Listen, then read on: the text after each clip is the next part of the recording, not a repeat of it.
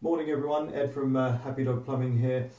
We've had a few calls about this recently. One radiator in a property not working or not heating up properly. Obvious things to check are if there's any air in the radiator. If nothing's changed in terms of your radiator valves, you can assume that the lock shield is open, in which case you're looking at the thermostatic radiator valve here. It literally just locks on the nut underneath, so you might just need a small set of grips. You can try and do it with your hands because sometimes they're only hand tight, but effectively you just turn that. You don't need to worry because this isn't on the wet side of the radiator, this is all dry.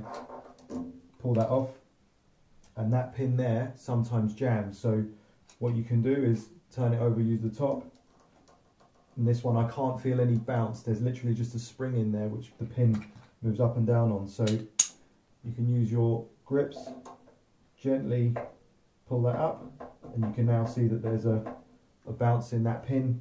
Again, just to double check, now you can hear that that pin is now free and the radiator should start working. So that's a very quick test that you can do at home should you have just the one radiator not working on your system.